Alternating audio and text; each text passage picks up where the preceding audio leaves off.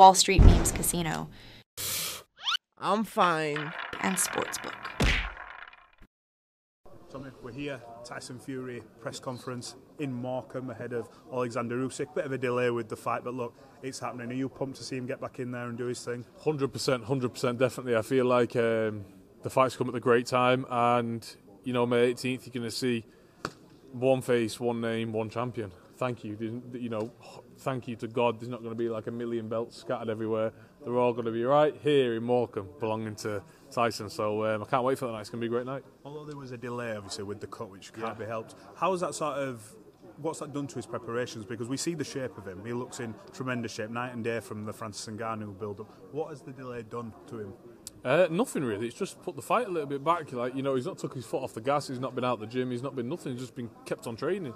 Yeah, he might ease off sparring a little bit, but training-wise, he's been training harder than ever. So all that it was just a delay, and that's it. You know, we got a date pretty much pretty quickly after. So you know, and we're not far out from that date. So roll on. Have you seen the difference in him in terms of Francis Ngannou preparation for this fight? Obviously, two different kind of fighters, but have you seen it in him, like the difference? Yeah, definitely. I feel like he's more mentally switched on. I feel like he's mentally there. You know, and he's in a lot better condition. You know, you've seen him with the shirt off. I think he posted a picture of the day, but he's in 10 times better shape than that, and he just keeps on improving every week.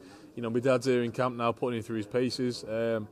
So I think he's going to be a machine. You know, a wrecking ball on the night, and I wouldn't like to be Oleksandr Usyk, I'll tell you that. Tyson, Tommy, just move on to yourself. How is kind of injury healing, and when can we expect news on yourself? Yeah, injury's going all right. Not too bad. I had it done in January, so it's a bit on now. You know, making a full recovery. Everything's gone according to the plan. You know, speak to the doctors twice a week. Everything's going great. So, you know, if I can squeeze one in, at the end of the year, I will do that. You know, hopefully I just get the ring rust out, because I don't want to have too long out the ring. But if not, then we roll on to 2025. God, time is flying, and we start with a bang.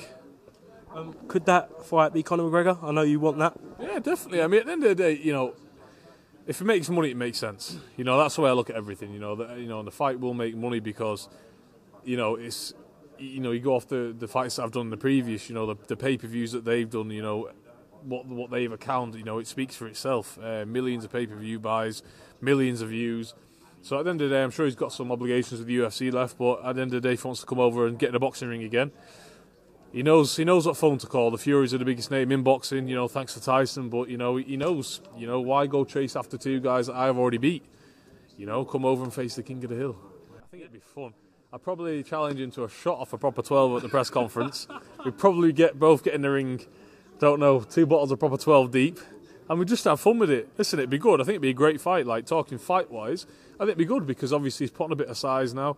You know, I think it'd be great. I really do, because I'm not that experienced in the boxing. Obviously, I've been doing it a lot longer than him. But, you know, he looks like he can handle himself boxing-wise, so I think it would be a good matchup. So why not? Sorry to quick. You just said you on another interview that you would love to be world champion. You're only 24 years of age, I believe.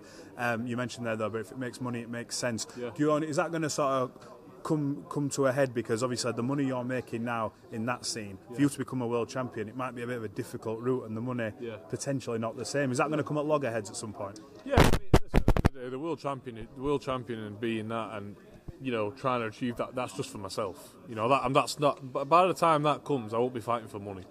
I'll just be fighting because I want to achieve that.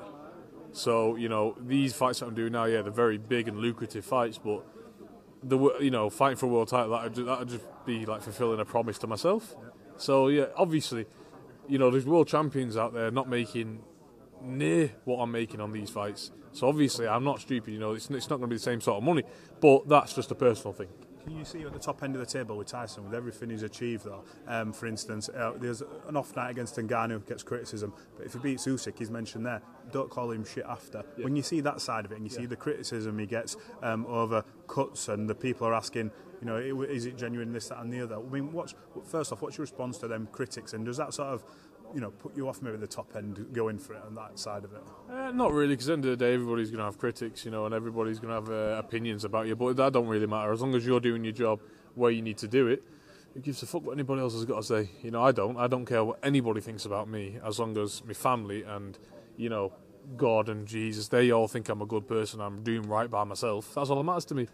Last one, what do you think of your former foe, Jake Paul, getting in the ring with Mike Tyson in a couple of months? Well, he couldn't beat me, so he's going to fight granddads now, which is terrible, you know. What you was isn't what you are now. Mike Tyson's an absolute legend. He deserved the utmost respect, and listen, it is what it is. If Mike don't knock him out, I will next time. Wall Street Memes Casino, I'm fine. and Sportsbook.